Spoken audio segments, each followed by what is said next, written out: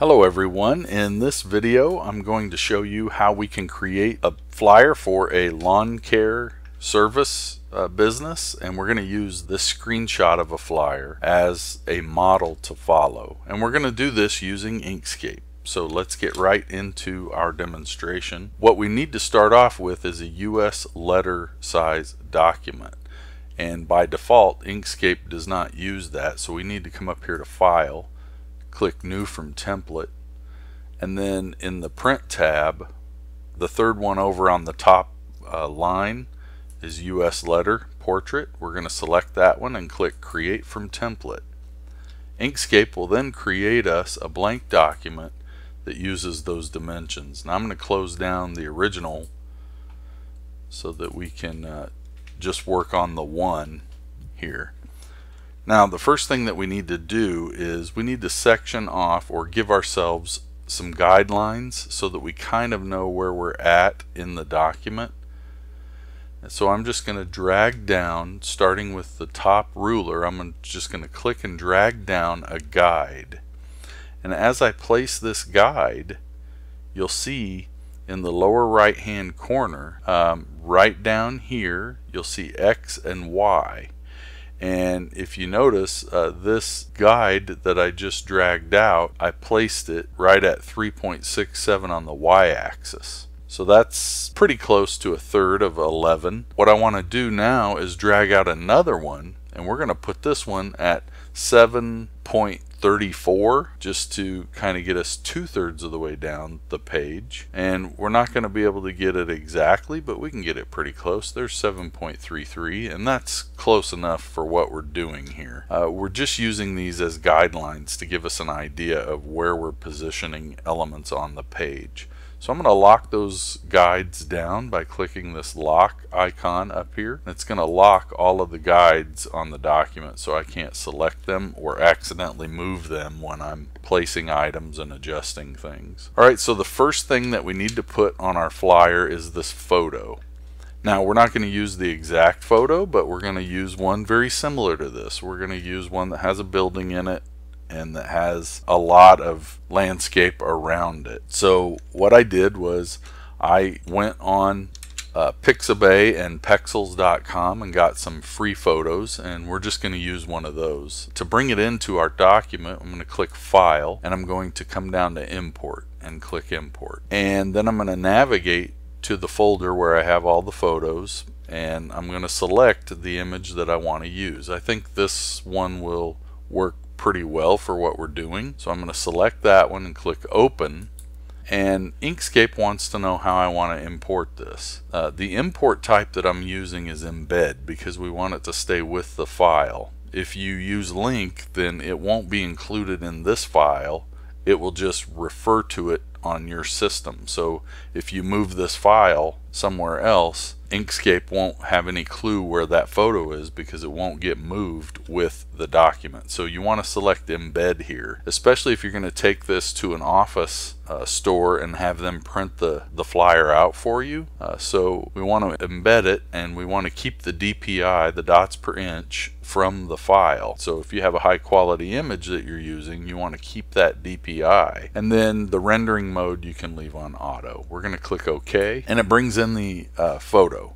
Now what we want to do here is just scale this down to where it fits the width of the document. Now your photo may not need that. The photo that you choose may not need to be scaled, but if it's bigger than the document, you just kind of want to scale it down to where the photo is positioned like you want it to be for the flyer. So what I'm going to do is I'm going to hold down the Control key, and I'm just going to drag this arrow. And you'll notice that if you hold down Control and just drag one of the arrows on the straight side, it will scale it down proportionally. And I'm going to just move it up here. And if you want to position something exactly on the edges of documents and get the scaling to line up with your document, you can easily do that by making sure that your snapping is turned on. If you click snapping, this little magnet up here in the upper right hand corner, you'll see that when you start moving things around, you get these guides. See that line that appears in the middle of the photo? That's telling me where the center point is. the photo's center point is lined up with the document's center point. And another thing about snapping is when you get close to an edge, it will put it right on the edge. See how the photo snapped to the top and left? So I'm going to go back to actually I want to drag from the lower right hand corner this time, and I'm going to hold down Control as I do that, and it will scale it proportionally.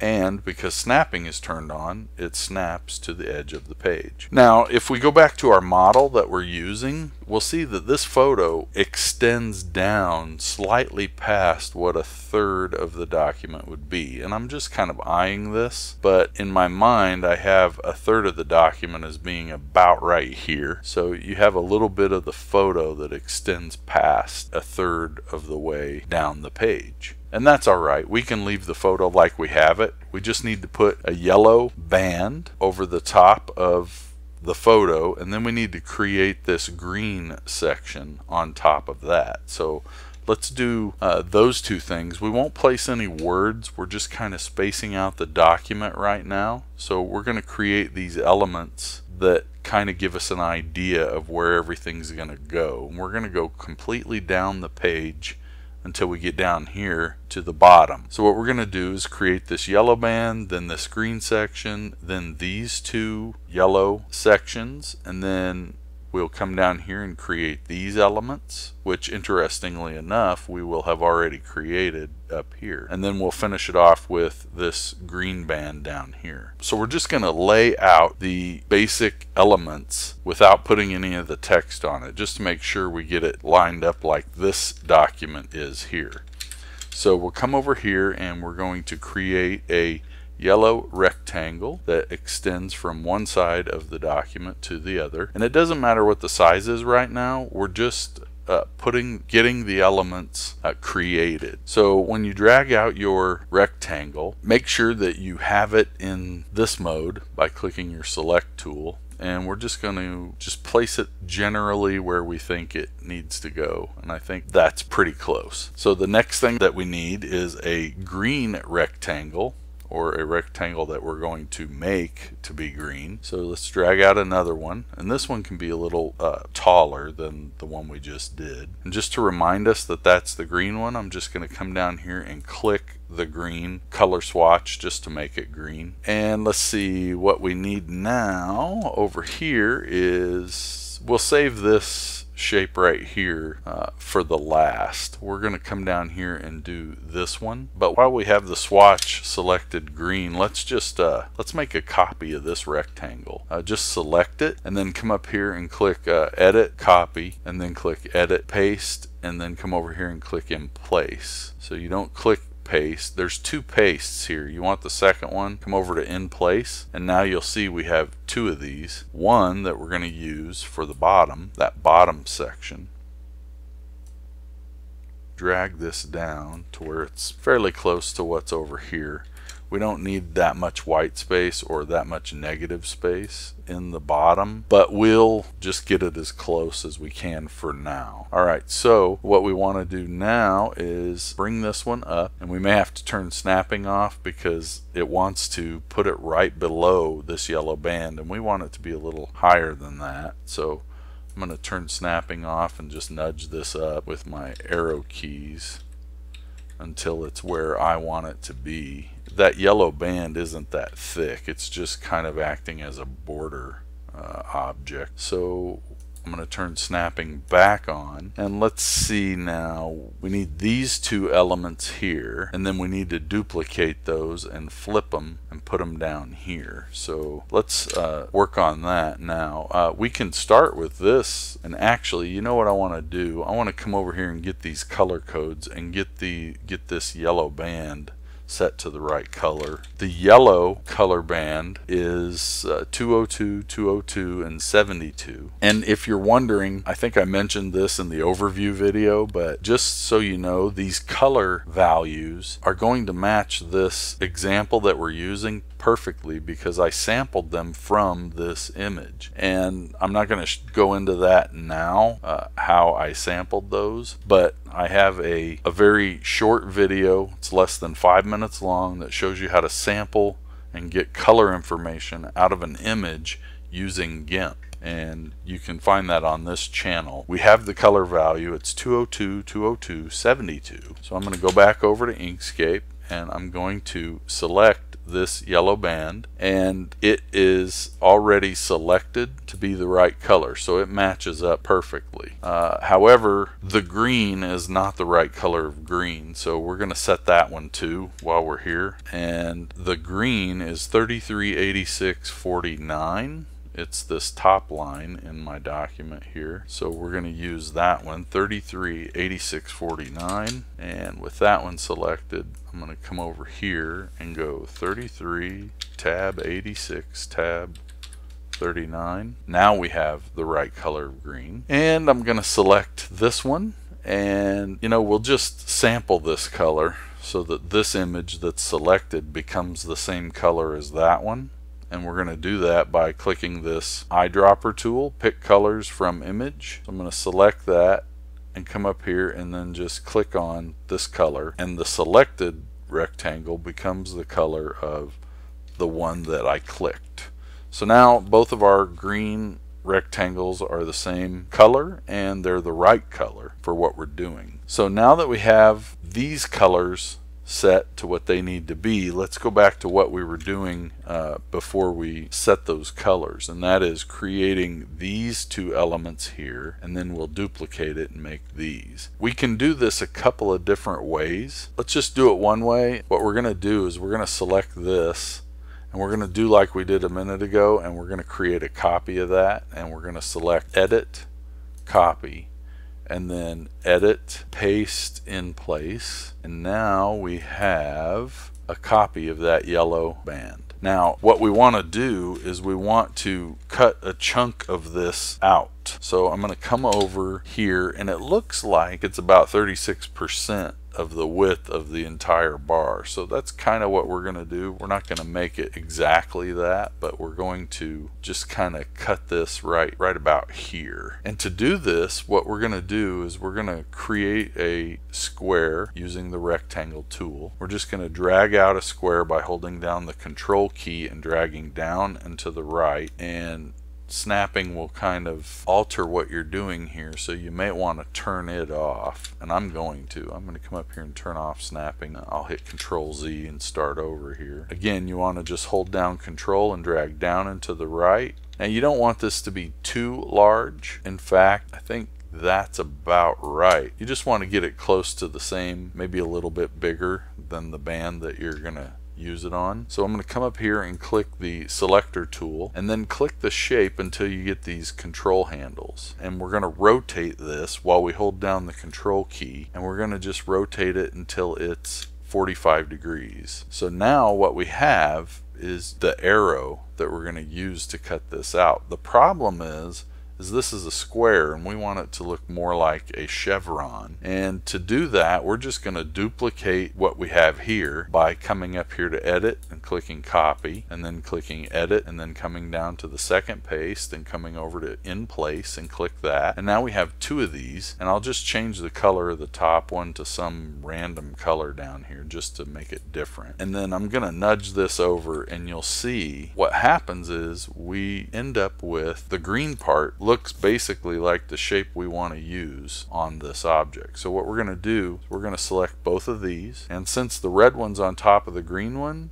we're going to punch the part of the green shape out using the red shape. So with both of these selected, you come up here to path and drop down to difference, and that's what happens. When you click it, you get the difference between those two shapes, which was whatever the bottom had that the top shape did not have. Now what we want to do is use this shape that we just made to remove part of this yellow shape. Now we may have to stretch this vertically a little bit. I'm going to zoom in by holding Control and then using the mouse wheel just to see if we need to. Yeah, it just needs to be stretched a little bit. So I'm going to click the shape again and then just drag this handle down ever so slightly. And if you turn snapping on, it'll kind of help you in this situation. So it'll snap this corner to that edge, and then when we do this up here, it'll do the same thing. So now we have our chevron lined up exactly with the rectangle. I'm going to zoom back out by holding Control and using my mouse wheel. I'm going to do that even a little more just to make sure I'm in the right area. So I'm going to nudge this to the right just a tiny bit, and it looks like it's in the right space now, or the right location. So I'm going to hold down Shift and select the rectangle, and now I have both of these objects selected. I'm going to come up here to Path and click Path, and then I'm going to click Difference, and you'll see now we have one shape with a big chunk missing. And if you look at the model that we're following, it's kind of close to what we have here. However, there's a problem. Actually, there's a couple of problems. One is it looks like our shape is a little taller than this, and two, you'll see that part of this shape is one color and the other part is another color. So we need to fix both of those things, and we're going to do that right now. So first thing we're going to do is we're going to take this arrow and we're just going to push this up a little bit just to shrink that down, and you'll see that we're getting an even more accurate shape with our arrow. See how our arrow is being squished, so it's becoming even more pointed. I think that's about right. Yeah, that looks like it's pretty close. So now we have it the right height, but how do we get this shape to be colored different from this one over here? Well, what we need to do is we need to break this shape apart, because we just chopped out a big chunk of it, and now this could be two shapes if we just break them apart. So what we want to do is we want to come up here to our Path menu and click Path, and then just come down here to Break Apart. And when we break this apart, you'll see that it now becomes two shapes, both of which are selected. So if you click on somewhere off of the document, it will deselect those, and now you'll see when I click this right part, it's its own shape, and the left one is its own shape, which means that we can put a different color value on this one. So I'm going to come over here and find out what color value we need to use for the light yellow, and it's 214, 217, 157. So I'll come over here, and with it selected, I will fill in those values: 214 tab, 217 tab, 157 tab. And now we have our light yellow section. So what I'm going to do now is select both of these objects, and I'm just going to push this up to where it belongs in our document. Now we have this band in place, and if you remember, I said we needed to just make a copy of that and flip it over. The problem is we chopped it into two parts, but that's okay. If you select both, you can treat them as one. And so with them both selected, I'm going to come up here and click Edit Copy, and then I'm going to go Edit, Paste, in place again, and then I'm going to drag the one that we just pasted down. And once you get that into place, you can just flip this. With both of these items selected, just come up here to Object and click Object, and come down here to Flip Horizontal, and now it's flipped it. And what we have here in our document now is the basic layout for what we're going to do. We haven't put any of the text on the flyer yet, but we've got the basic layout. And so what we want to do now is work on getting this shape right here, which is going to be a little more involved, and then we need to create this little clump of grass. And we can do that using some of the methods that we've been using. I think what I want to do is, instead of going with this shape that has these curves, I think I want to use a shape that has more straight lines. It looks like this is meant to be sort of an abstract arrow pointing up at the lawn, basically. And while this works, I think that maybe one with straight edges, this is just my opinion, and design is subjective, but I think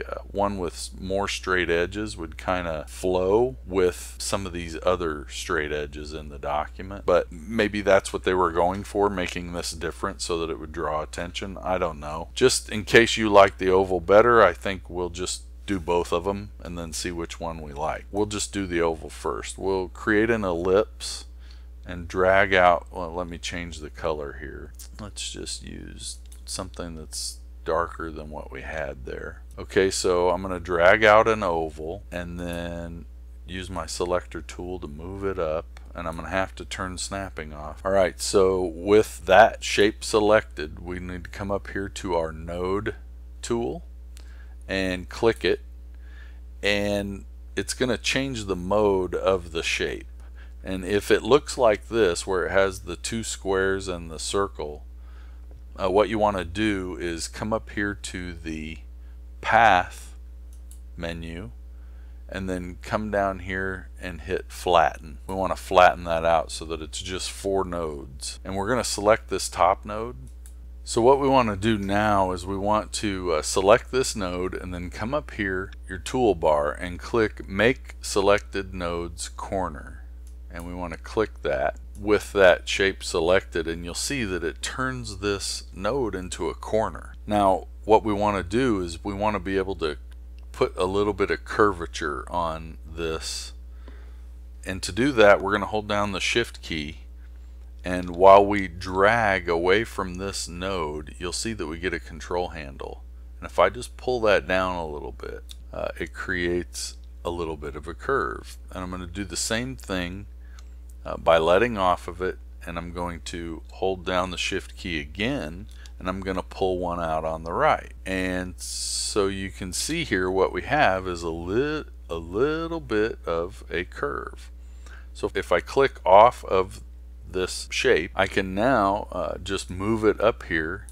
Actually, I need to go back to my selector tool and select this shape, and then I can kind of push it up here. Now let's do the other one. The other one's going to be a little simpler. We're not going to have to work with these curves, but we're just going to drag out a rectangle that's about the same size as that oval, and then we're going to drag out a square by holding down the shift, by clicking our shape tool up here, our rectangle, and then holding down control shift and dragging down and to the right, we'll get a square. And then go up to our selector tool and click it, and then click the shape until you get these control handles, and if you hold down control while you rotate this, you should be able to land on a 45-degree rotation. And then we're going to just put this little point on top of that shape. Now select both of these shapes because we want to center these up. Select both of them, and then come over here to your Align panel.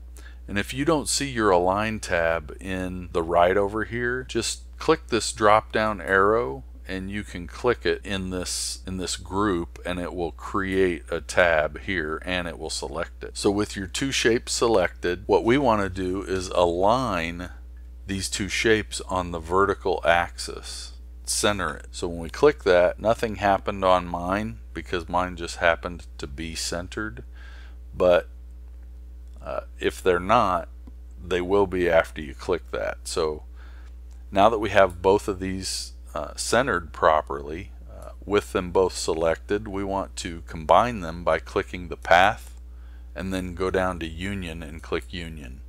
And now we have this other version of what's going to be our arrow. So let's just make sure that all of these are lined up in the center. So I'm going to change the color of that rectangle one, and then I'm going to select the oval, and I'm going to select the green shape. Now all of them are selected. We want to align those on the center as well.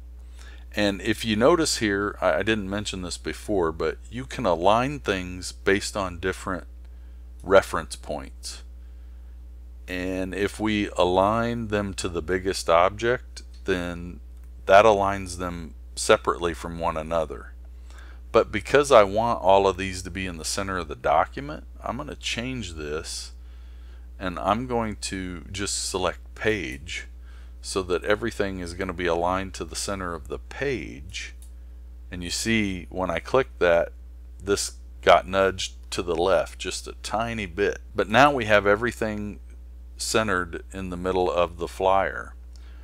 So what I'm going to do, just to kind of give us a way to look at this, is I'm going to come over here. Let's nudge this up a little bit.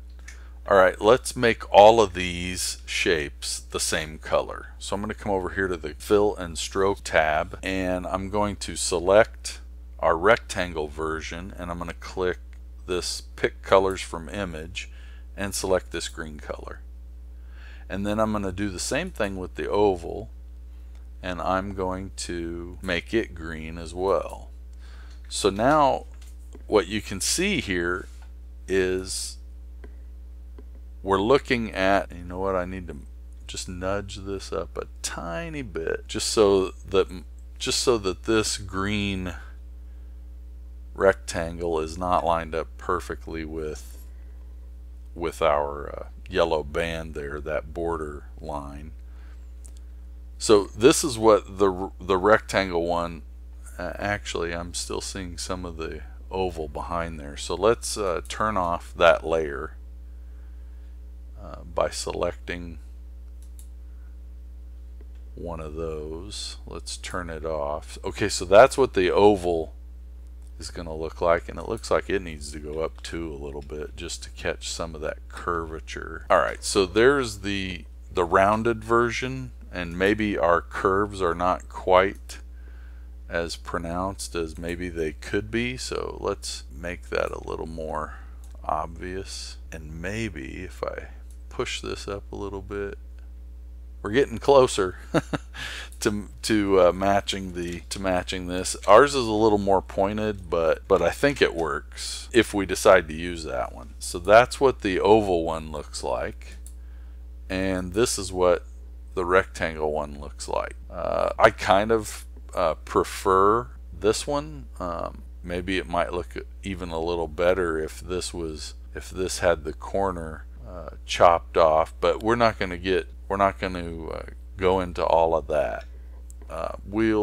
You could leave this rectangle one on here if you wanted to make it a little more unique, and we may end up coming back and using it, but I think just to follow the model a little closer, I think I'm gonna use this one. And I think it needs to be a little wider, so I'm going to stretch it in the horizontal direction on both sides by dragging out this arrow while I'm holding down the Shift key on my keyboard. And so if I drag that out, it's going to make it a little bit wider. And so I'm just switching over to see kind of how this looks compared to our model. And I think if we were using a different image, we could maybe go up a little higher on the image with it, but I don't want to do that here because I think if we get this dark green over this shrub here too much, we're going to lose this line and it's not going to stand out as much. So I'm just going to leave it right there. And now we have our basic shapes are in place, and let's just compare the whole thing to our model. And I'm just switching back and forth to kind of see how that looks. I think it looks pretty close to what the model is. So now what we need to do is create our little clump of grass, and we're going to do that down here in this white space. And just to kind of explain how we're going to do this, if you were to imagine circles like ovals that are taller than they are wide, if you create an oval and then copy that oval and just offset it a little bit, you can create this shape. And that's what we're going to do. We're going to create this little clump of grass by using ovals. And we're going to subtract sections of ovals from other ovals, and then once we create a blade of grass, we can just duplicate that and then make the rest of this. So let's just see if we can put that together pretty quick. So I'm just going to grab an oval and I'm going to drag it out here about that size, and I'm going to select it, And what I want to do is I want to change its color so that it's the right color yellow. This dark color is what this dark yellow, or this yellow color, is exactly what this needs to be. So I'm going to go to my fill and stroke menu or tool, and I'm going to come down here to the eyedropper with that oval selected, and I'm going to click it, and then I'm going to click on one of those yellow bands. And now we have a yellow oval, which is what we want to start with. Now we're going to copy this and paste it in place. And I've been coming up here to the edit, copy, and then edit, paste, and coming over here to in place and doing it that way. But there's hotkeys for both of those commands. So if you click edit and you look at the copy, you'll see Control plus the C key does this same thing. So if I have a shape selected, I can hit Control and C and it will copy that. So if I hold down Control and hit C, I have a copy of that shape now. And the hotkey for the paste in place is Control plus Alt while you hit the V key. So I'm going to do that, and I'm going to go Control Alt and V, and now I have a copy of that oval. So now what we need to do is cut out part of the bottom one using the top one. And this is going to be a little easier to do if the two ovals are different colors. So I'm going to change the color of the top one, and I'm going to zoom in so I can see. I'm just going to place this top oval on the bottom one so that I can kind of see that grass blade right here. If I just imagine from here up, I can kind of see it. So I'm going to select both of those, and I'm going to click Path and then Difference, and I get the difference. We only want the top part of this, so I'm going to make a rectangle and cut off the bottom like we've been doing, and I want to make sure that I have enough of that left. So once you get your rectangle positioned right, just select both and then click Path, Difference, and now we have one blade of grass. Really, all of these other ones are very similar in shape to that original one, so we're just going to copy that by using the Control plus C, Control Alt V, and then we have another copy. Now this one can be shaped a little different, so I'm going to make it a little shorter and maybe a little narrower, and then I'm going to just drag it over to where it's pretty close to the original one. And now we're going to copy this same one by hitting Control C, Control Alt V, and then dragging it over here. And if you do it while you hold the Control key down, they'll stay pretty much level with one another. And we need to flip this in the opposite direction. So to do that, with it selected, come up here to Object and then flip horizontally. And now you'll see that if we go back to dragging it while we hold the Control key down, we have our other grass blade. And we can just maybe, just to vary it a little bit, just make it a little wider and a little shorter, and that'll make room for our other little blade of grass that's going to go right in here. And we're going to copy this one again, Control C, Control Alt V, and then drag it up here, and we're going to flip it as well. We're going to use Object, with it selected, Object, flip horizontal, and then this one is smaller than the others, so what we want to do is scale this down while we hold Control and Shift, just drag on that corner, and then we're going to bring it down here, and we can even stretch it up a little bit if we wanted to, maybe even make it wider. Just position it the way you want it to be. And in the original, in our model that we're following here, this blade is actually a separate blade. It follows this line right here on the larger blade. So what we're going to do is we're going to create that line on this blade. And to do it, what we want to do, just to make sure that we get the right line, is we're going to duplicate this blade of grass.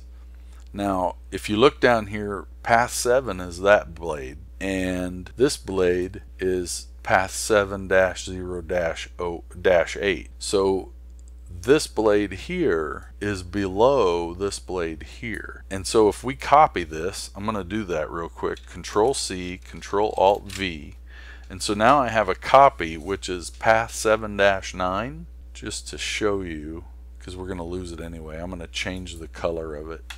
So now we have path 7-9, which is a copy of that green one under it, or that yellow one under it. But if we were to select this one and this one by holding shift down, if we were to try to cut out part of this yellow one with this brownish red one, it would work exactly backwards from how it's been working through this whole lesson so far.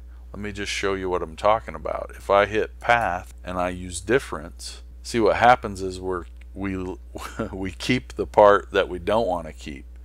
It happens exactly backwards. I'm going to hit Control and Z and back up one step, because what we need to do is we need to have this, the one we're going to use as our cookie cutter or our punch, we're going to use this one, so we need to move it above this layer here, which is the one we're trying to cut. So I'm just going to drag this layer up to where it's above layer 7-0-8, and now it'll work like it has been throughout the video.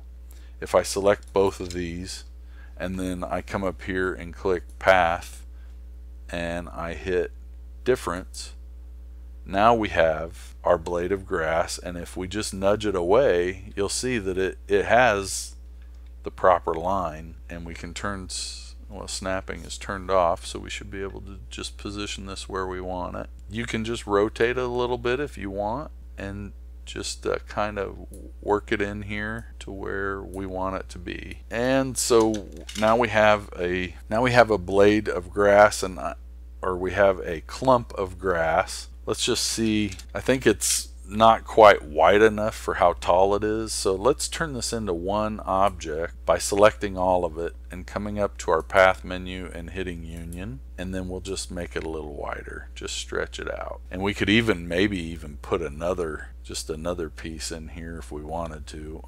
I'm not going to right now. I think it might look better if we did. But now we have our clump of grass. We just need to put it in place, make sure it's in the right location for our design here. And so I'm going to put it right there. Now we have that part in place. Let's just come back over here and just kind of look at it. One other thing that we want to do here is we want to create this little frame.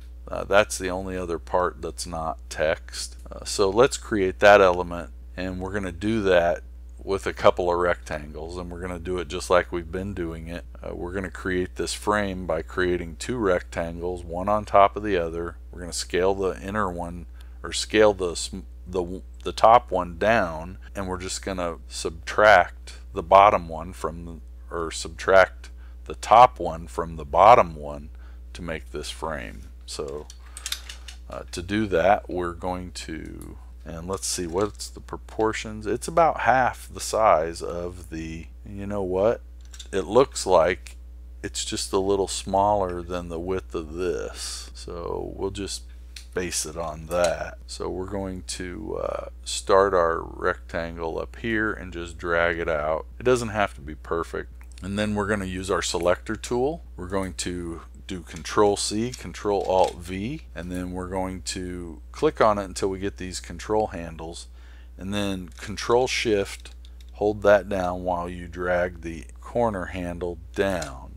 It doesn't look like it's scaling exactly the way I want it to, so I'm going to just, and maybe it's because snapping is turned off, but I'm just going to drag these out to where I want them to be. Once I get those there where I want them, I'll select both rectangles, and then using the path menu I will click difference, and now I have that frame.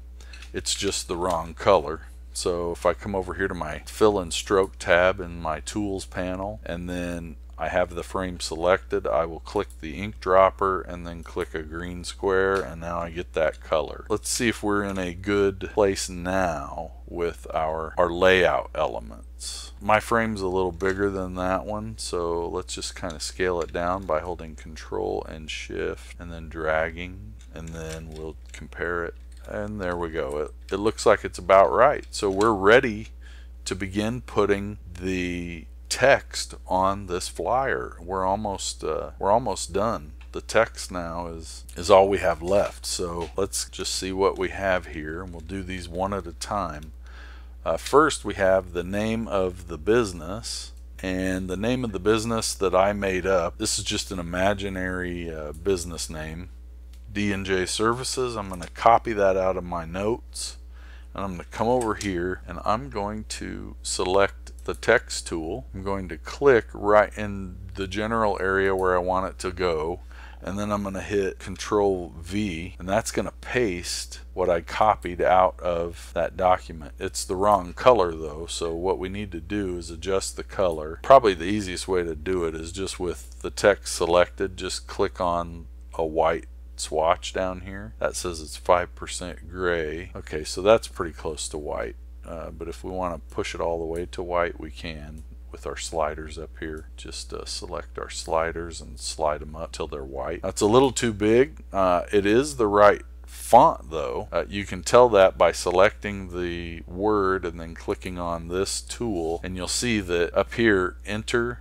Tight is the font that I've used for this, and my notes over here have that as being the sans serif font that I want to use. Just a side note, I may have explained this in the overview video, but we're going to use 2 different fonts instead of 3. Sans serif fonts are the ones that don't have the little tails on the letters. If you look at this L in the word clean, you see these little tails that come off? Those are serifs. And if a font is a serif font, it means it has that feature. If it's a sans serif font, it means it's without that feature. So our sans serif font that we're using is similar to what they're using. So we have our business name here, and we're just going to scale this down by holding down Control and Shift and dragging this corner until it gets to be about where we want it. And then I'm just going to nudge it, drag it up here actually, and put it in place. What we can do is we can select this text and come over here to our Align panel. Since we're aligning with the page,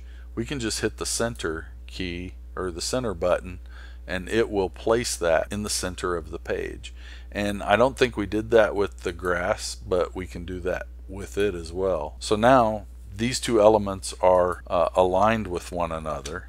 I'm just going to nudge this up a little bit, and now we can go to our next piece of text. Instead of putting clean and green landscaping service, I thought reliable lawn care and landscape was a nice phrase to put in here to describe what this business is. So I'm going to select that from my notes, and I'm going to hit Control C, and then I'm going to come over to Inkscape and create a text cursor, and I'm going to hit Control V, and it's going to paste that text where my cursor was. Now there's 2 things about this. It's a little bit too big, and because it hasn't been changed to the serif font, it kind of loses the contrast that makes the name of the business stand out. So we want to change that, both of those things. We want to scale this down first, just a little bit, and then we want to change the font. So with it selected, click the A, the text tool over here, and then come up here, and you can do this a couple of different ways. You can click this drop down arrow and find it. We're looking for Times New Roman, or you can just click inside of here and start typing it out, and it will fill it in. And then if you just arrow down to the one you want and hit enter, it will select it, and you'll notice that the text on the document changed. And I think lawn care should be 2 words. So just a little note, when you are working with text, if you have it selected, you can click the text tool, and you can change the alignment up here just by selecting one of these. And you can do left, you can do right, or you can do like I'm doing here and center it, and it will align the way you want it to be aligned. So let's put this whole text object in the center of the page by selecting it, and then coming out to our Align tool and click center on vertical axis with in relation to the page, and you'll see it's already centered. Alright, so now that we have the description of what the business does, we're going to now move down here to these two items, and we're going to put the text in those. Now these are just additional information that might help the person make a decision. So you could put all sorts of things in here. What I thought we would do is put the phone number in here and make it a little more prominent. So I'm going to put call now over here instead of trust us, and I'm going to put a fake phone number over here on the right, and that's going to basically send the message to call now, and then this abstract arrow is going to point to the phone number.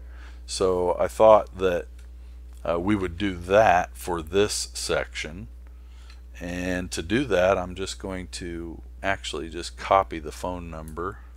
I'm going to type call now because I think I want it to be all caps. But I'm going to come over here and I'm going to put another text element here, and I'm going to type out call now with, while I'm holding down the select key, or the shift key, while I'm holding down the shift key. Now it's way too big, but we're going to just scale it down by selecting this selector tool, holding down Control Shift, and then just dropping that down. And here's something I noticed with when I was planning this out. This white text on this light yellow background, it's almost too washed out to even notice. Now I don't know how that's going to show up when it gets printed out, but I think that it would look better if it was maybe not this dark green, but a darker color than just this white. So what I think I'm going to do is we'll try this green and see if it's too much. And to do that, I'm going to come over here to the fill and stroke panel, and I'm going to just sample this green color like we've been doing up to now. And yeah, I think that's a little too much. It kind of overpowers the arrow itself, I think. So what I'm going to do is I'm just going to back it down a little bit, and maybe even just select this dark yellow. Let's just sample that dark yellow and then darken it up a little bit more. Now to do that, I'm not going to change the RGB color of this dark yellow. All I want to do is take the lightness down and make it darker, but I want to keep the hue, and I want to keep the other features of that color. I just want to make it darker. So I'm going to switch this from RGB to HSL, which is hue, saturation, and lightness. And you can see we're going to keep the saturation and the hue where they're at, but we're just going to make a darker version of this same color. And so what that's going to do is allow us to put a softer call to action on there. And I still think it's a little too big, so I'm going to scale it down by holding down Control and Shift and just scaling it down a little bit more. And now what we can do, because I like the size of this, is we can just hit Control C, Control Alt V, make a copy of that text, and then hold down Shift and hit the right arrow and push it over to the phone area. And then I'm going to change to the text tool, and I'm going to select everything by hitting Control A while I'm inside of that text. Well, I'm going to have to go over and get the phone number again, so I'm going to right click here and click copy, and I'm going to come back over to our document, and while I'm inside of the document I'm going to hit paste, or I'll right click inside of it and click paste, and now we have our phone number inside of our shape that we want to put it in. Let's just position this, nudge this up a little bit, and this text I think looks good in white, so I'm going to just turn it back to white. And what we can do is maybe even move it over to the left a little more. And we even have room to put some additional text in here. If we wanted to, we could just create another message here. If we wanted to, we could change this from call now to contact us, and we could put the phone number here, and we could put an email address over here. So I think that that's what I'm going to do. I'm just going to put dnj at, let's just actually we'll use example.com, so we don't have a real email address in there. And now we can just kind of position this where we want it to be. We can get rid of the trailing spaces that I just added. Again, position it in the center where we want it to be. And now we're going to change call now to contact us, because it makes more sense with what it's calling people to do. And it fits. The alignment's a little better. So I think that's going to be all right for that section. And now what we need to do is just put in our text for the lower half of this flyer. So I'm going to look over here. So we still have this line down here before we get into the services and the what might be referred to as the special offer. We're going to fill in these two areas, and then we're going to put an imaginary website down here at the bottom, which I have the text for, and that's a pretty easy one. So I'm just going to copy that from the notes, and then I'm going to come over here and select the text tool, just place it down here. I'm going to hold down Control and hit V, and you can see that the size of the text and the color of the text is not quite right, but we can change that. Just come up here to the Fill and Stroke tab of your Tools panel and just slide all of these sliders over to the right if they're in RGB mode. I guess if they're in HSL mode, you could slide the saturation down, slide the lightness up. The hue won't matter if the saturation is all the way down and the lightness is all the way up.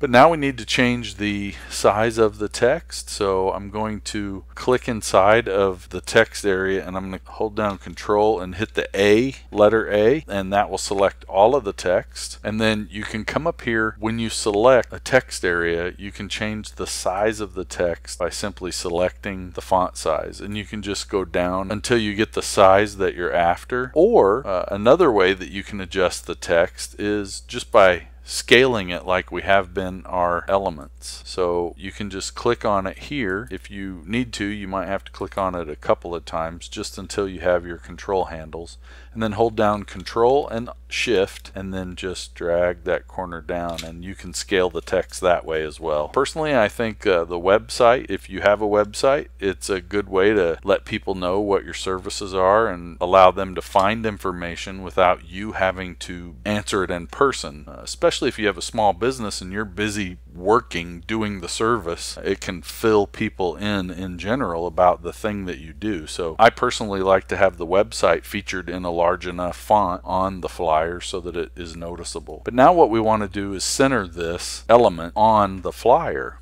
And if you remember, we have our Align and Distribute panel up here that we can align things with. Now here's where relative to comes into play, because we've been aligning items in relationship to other items, but now we want to align it with regard to the whole flyer. And so I'm going to show you how to do that here. So I'm going to select the one element that I want to align, and I'm going to select Align in relation to the page, relative to the page. And then I'm just going to click the center on vertical axis, and you see how it moved that whole element over to where it's in the middle. That one is taken care of. What are we going to put in this lower band that has the arrow pointing to the left? This pair of elements is a lot like this one up here. They just go in the opposite direction. So I'm going to come over here and take a look at what was in the example. Our model has, I don't know if that's a coupon code or I don't know what this information is, but what I thought that we would put in our version, or in the example that I'm doing here, was this text on the left side.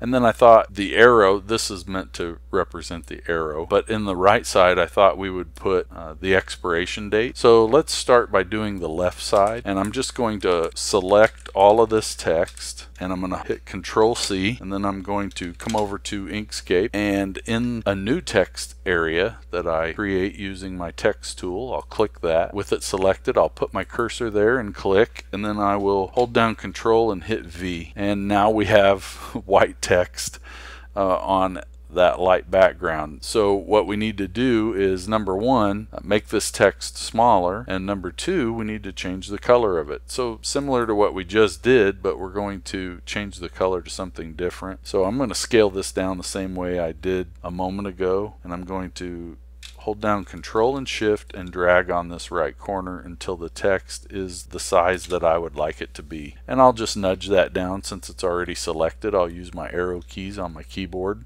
You could drag it into place as well. I'm going to zoom in here. It looks like it might be that separator character's just a little taller than the text. So I'm going to scale this down even a little more, just so that vertical line is not taking up the full height of that area. So here is where we would use the alignment tool to align this item with this yellow background.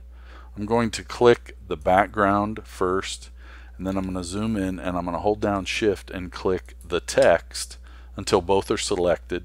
And I'm going to come over here and I'm going to switch relative to. You can select any of these, first selected, last selected.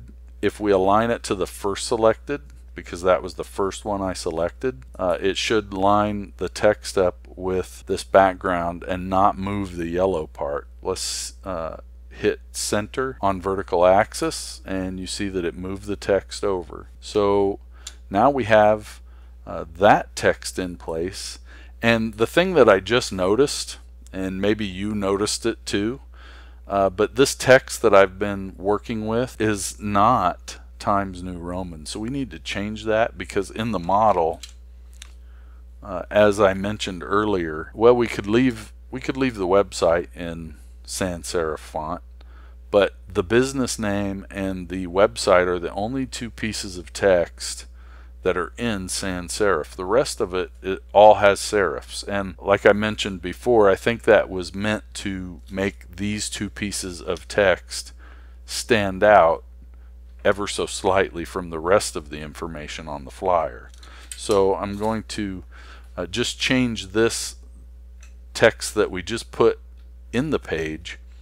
I'm going to change that font. Clicking off of the canvas will allow you to deselect everything, and then I'm going to click on one of these letters in the text to select it. Once it's selected, I can come over here to my text tool, click it, and then when it's selected, I can change my font to Times New Roman, and I'm going to do that the same way we did before, just by typing in the name of the font, and then when I see it, I will arrow down to it and hit enter when it's highlighted, and you'll see that our text just changed, and now we're dealing with Times New Roman in this area. And the interesting thing is, now the font is smaller, so I need to scale it up, because the font sizing on Times New Roman is a little different than it is on Intertight. And what that means is we're going to have to recenter this text again. So we'll leave the text selected, hold down the Shift key and click on the yellow background, and then I'm going to come up here, and now you'll notice that I selected the background last, so we need to change the relative to option to last selected, because that's what we want to center against. So I'll click that, and you see that the text just got nudged to the right a little bit. So now that we have our coupon code in place, let's put the expiration date text in now over here on the right. So what I'm going to do is go get my text out of my notes. I'm just going to highlight this, hit Control C, and then I'm going to come back over to Inkscape and create another text field with the text tool. Click on the canvas, and then I'm going to Control V and paste that text into place. And I'm going to just get it relatively close to where it goes, and then I'm going to scale it down. And I'm going to hold down Control and Shift as I do this, like we have been. And I'll just point out that when you have Control and Shift held down, it scales whatever you're sizing. It scales it on the center point. It makes it real easy to get the whole thing sized down.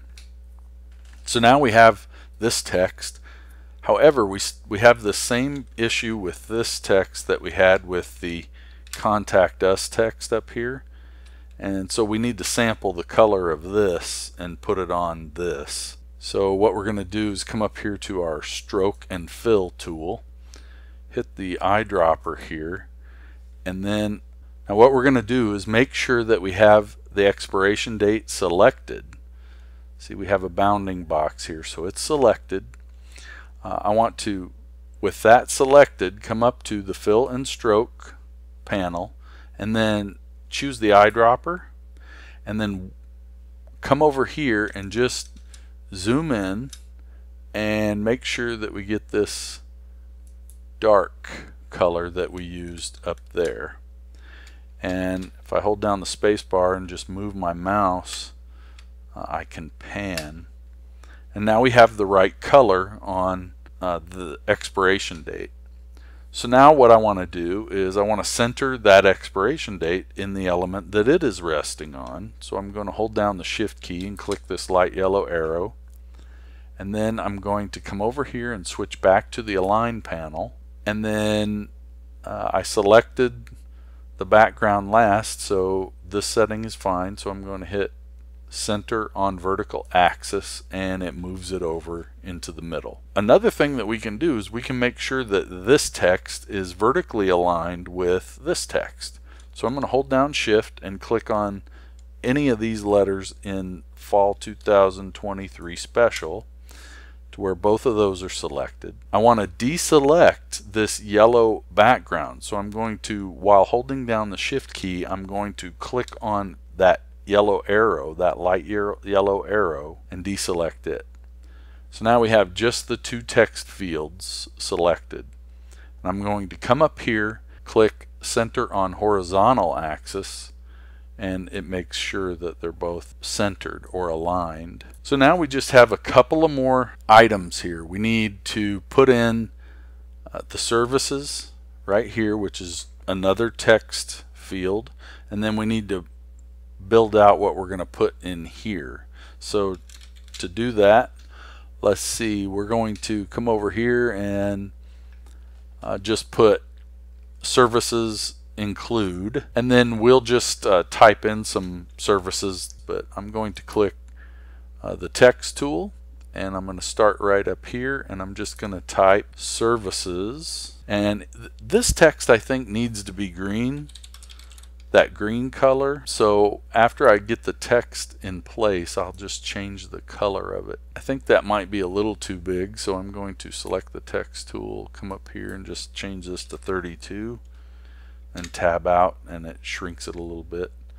But now I'd like it to be a different color, so I'm going to choose the selector tool, and with it selected, I'm going to come over here and go to my Fill and Stroke tool and click the Pick Colors from Image, and then I'm going to come up here and click on this green, and that's going to turn that text green. So now we have our heading, and then what are some of these services? Lawn mowing, landscaping, design, rockscaping. I'm just going to type them out here while I'm on the same screen here, and I think that'll work. Now you could do these, you could do this list a bunch of different ways. I'm going to put the text in there, and then I'm going to put the dots next to it, and we could actually make like stars maybe. I'm going to choose the text tool, place my cursor here and hold down Control and press the V key on my keyboard, and you'll see that a couple of things. The text is a little too big. Need to take it down a few notches down to about at 22, I think will work. The line spacing, I want it to be a little bit further apart. So with all that text selected, I'm just going to push this up, click it a couple of times, and that'll add some space.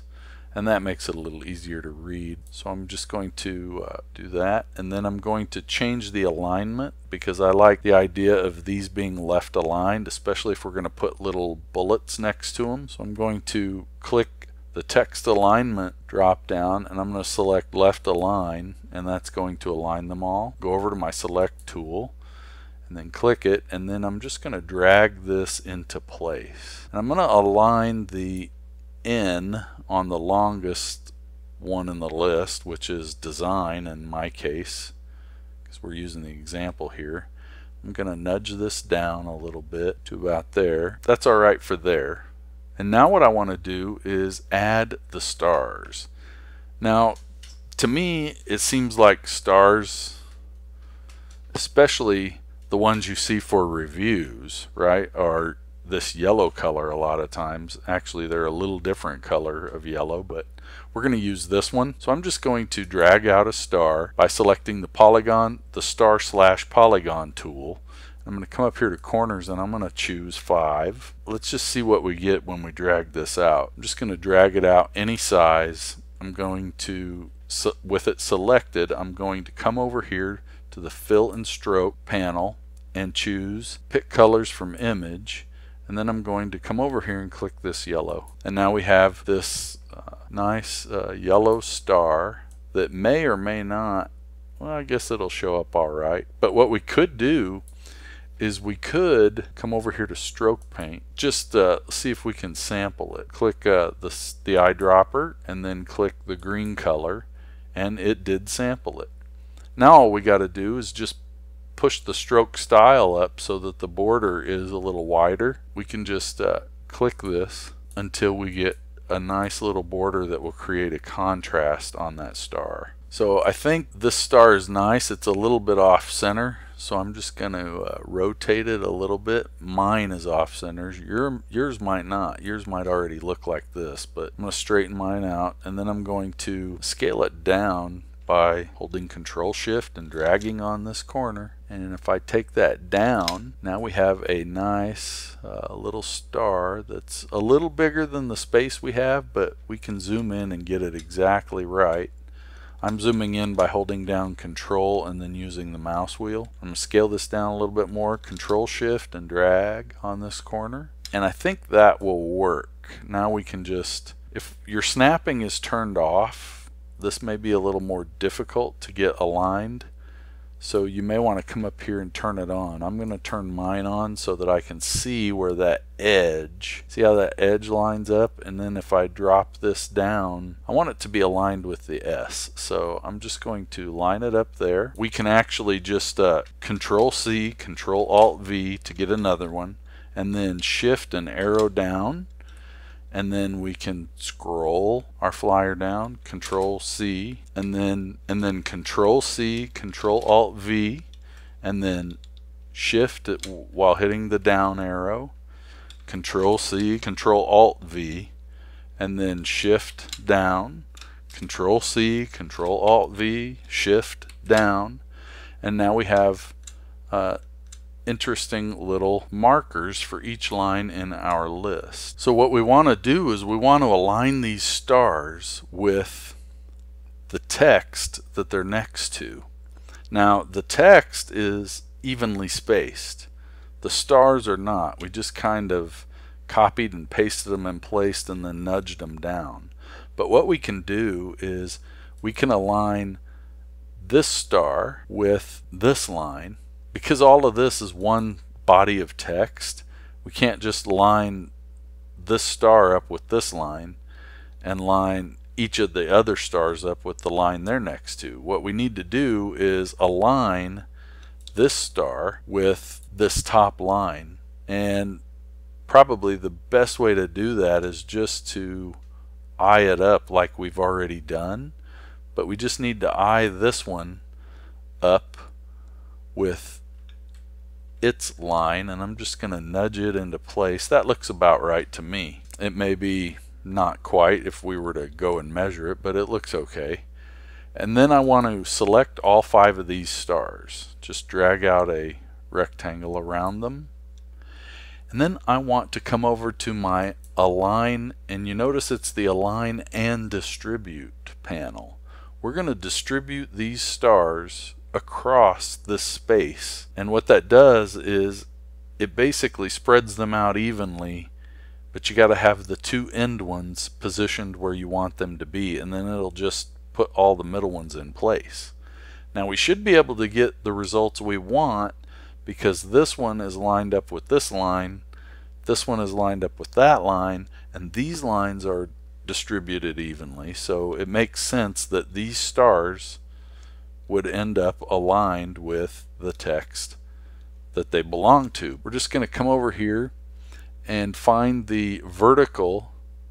Looks like this icon is the even vertical gaps, and it's going to do it on whatever we have selected. So I'm just going to click that, and you see that the stars all got moved to where they need to be. So now we have our stars lined up with our list. You may want to make these stars a different color yellow, or you could leave them here, or you could even use a different shape. It's up to you. I'm going to come over here now and see what we need to do to get, it looks like this is just a coupon.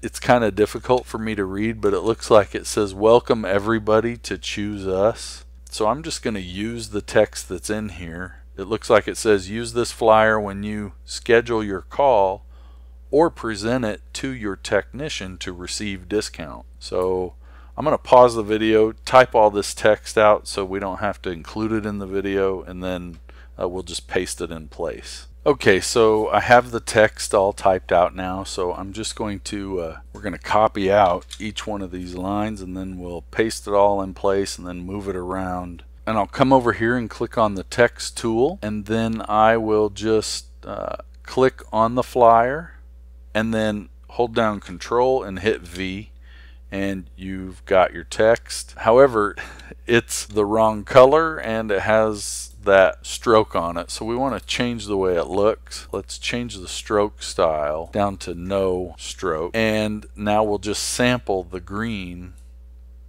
color by going over to our fill and stroke panel. Actually, we want to change the fill, and then we'll select our eyedropper tool by clicking on the eyedropper, and then come up here and click the green. Now what we can do is just slide this up, just click and drag on it, and then we can Control Shift and we can scale this text up. Now if you've got snapping turned on, it's going to want to snap to that guide, and what we want to do is put it in the center of this frame. So we're going to come over here to the Align panel, and I'm going to click on the text, and then I'm going to hold down Shift and click on the frame, and then I'm going to choose relative to last selected, which is what's selected in mine.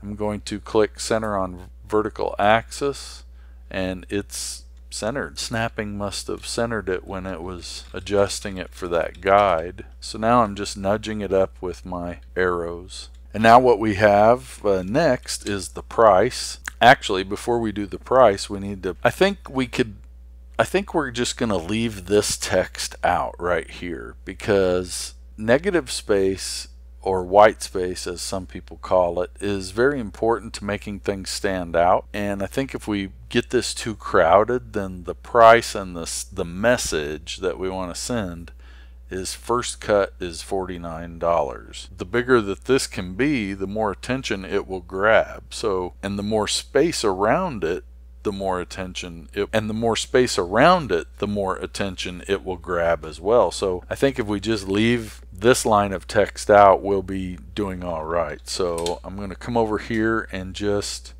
create the $49 by clicking on the flyer using my text tool, and I'm going to type out 49, and that text is actually a different color. So I'm going to come over here to the stroke and fill, choose the pick colors from image eyedropper tool with the price selected, and then I'm going to click up here in that on that yellow area, and then I'm going to choose the select tool, and I'm going to hold down Control and Shift, and I'm going to drag price out. I'm offsetting this a little bit, which is a little different than what they're doing here, but we can fix that. See, our text is not really as wide as the font that they're using, but what I want to do is change to the select tool with this. So I'm just going to select this text and scale it up a little bit, and I'm going to hold down Shift and Control as I scale that up so that it'll scale evenly in all directions.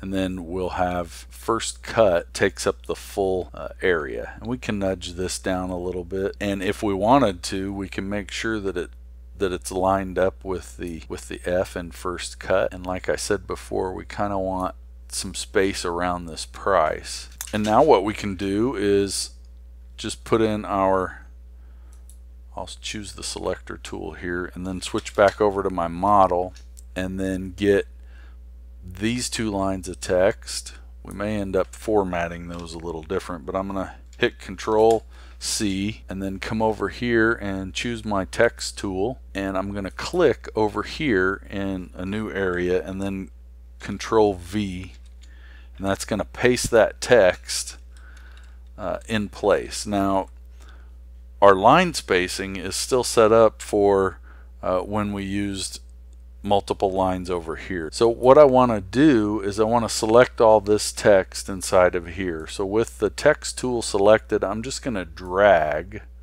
and highlight all of that text. And then I'm going to come up here and I'm going to reduce the line spacing of that text until we get it down to 1.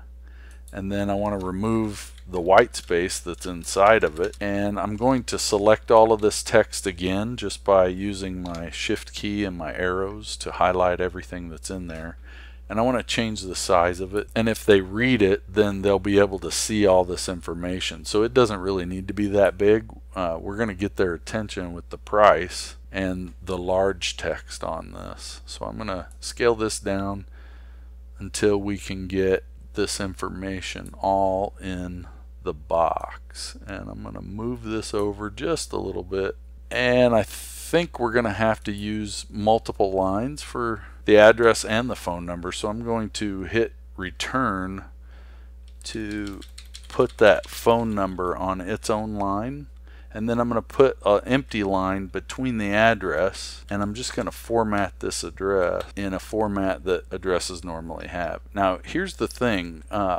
since we're in this box, what I think might be helpful is to select all of that text by hitting Control A, and then I want to come up here and I want to right align this part. And what that's going to do is it's going to put an edge over here that'll line this up. I don't know, maybe centering it is better. Let's see what centering looks like. Okay, so it centered it, but then it moved our text all the way over here. So I'm going to drag it back. I think I like the centered look better. And we want this to be green, and it may still be a little too big, so I'm going to select the text tool and just take it down a little bit more. Maybe down, yeah, that looks about right. And then with the select tool, I'm going to just reposition this so it's still in the center. And then in the fill and stroke paint panel, I will come over here and select the fill of the text and then just sample some of that green.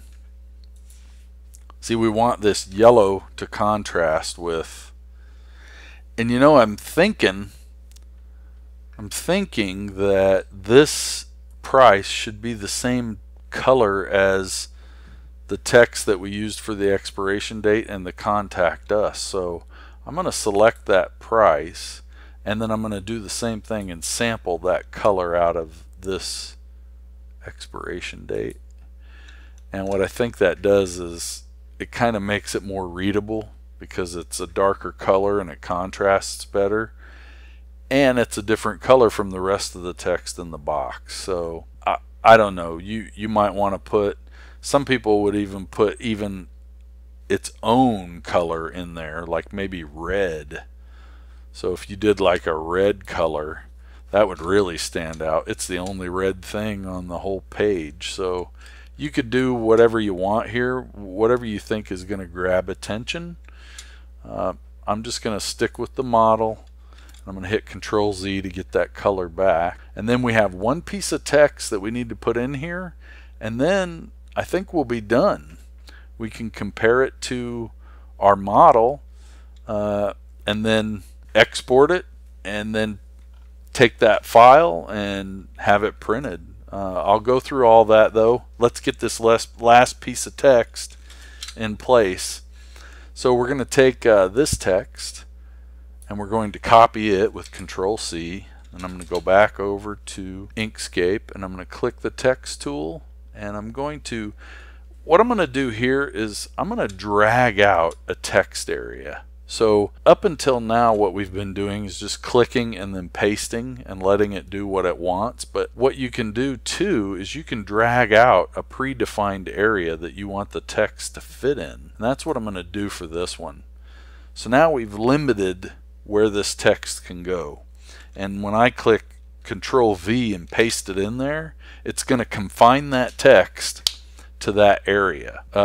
You can see that it remembers the last color that we selected, so we're going to have to resample the green, but it's aligned, center aligned like we did this text, and the line spacing is okay. We might nudge that line spacing up a little bit, but I don't know, 110's not bad.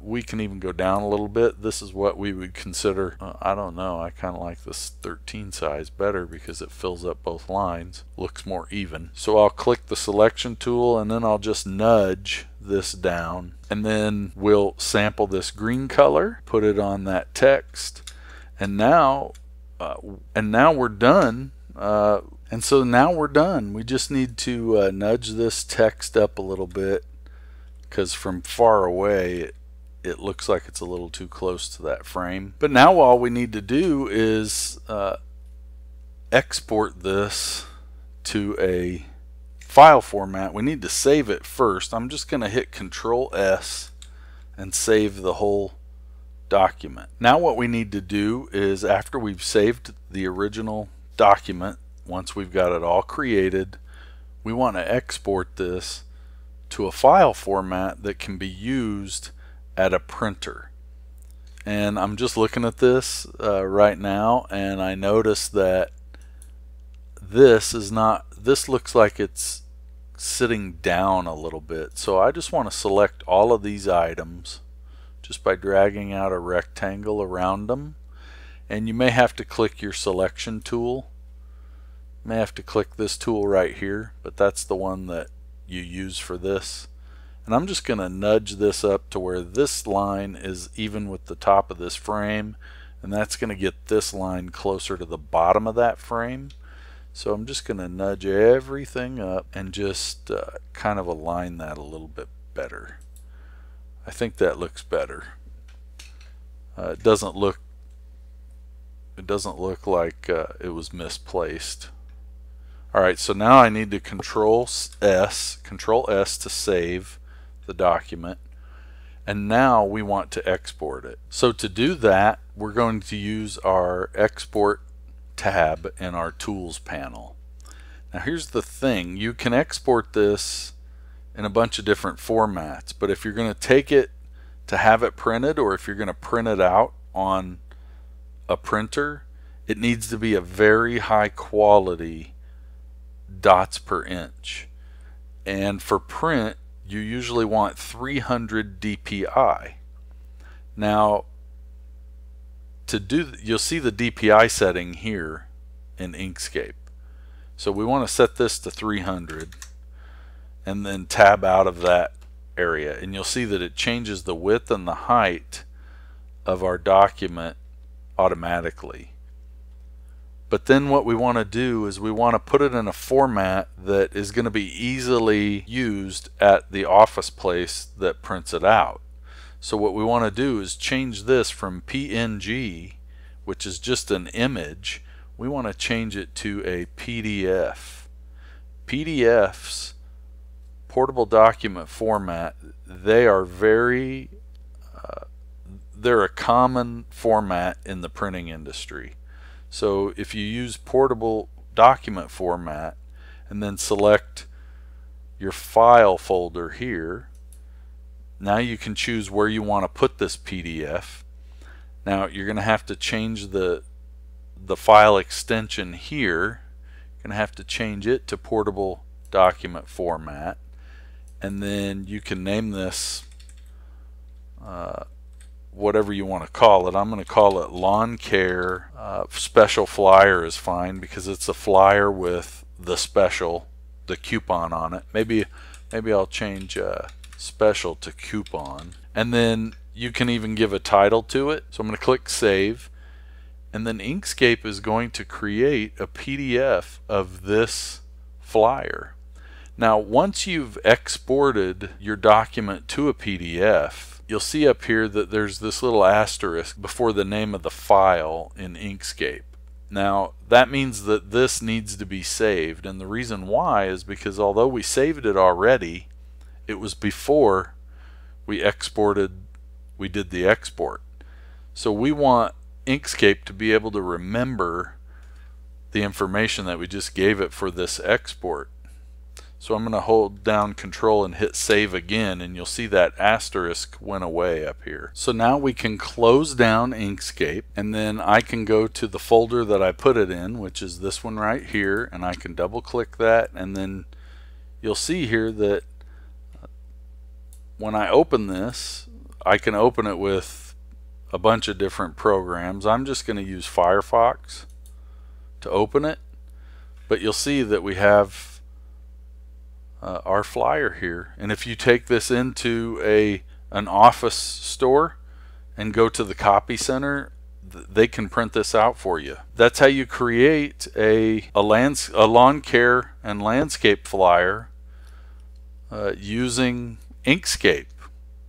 I hope that helps, and thanks for watching.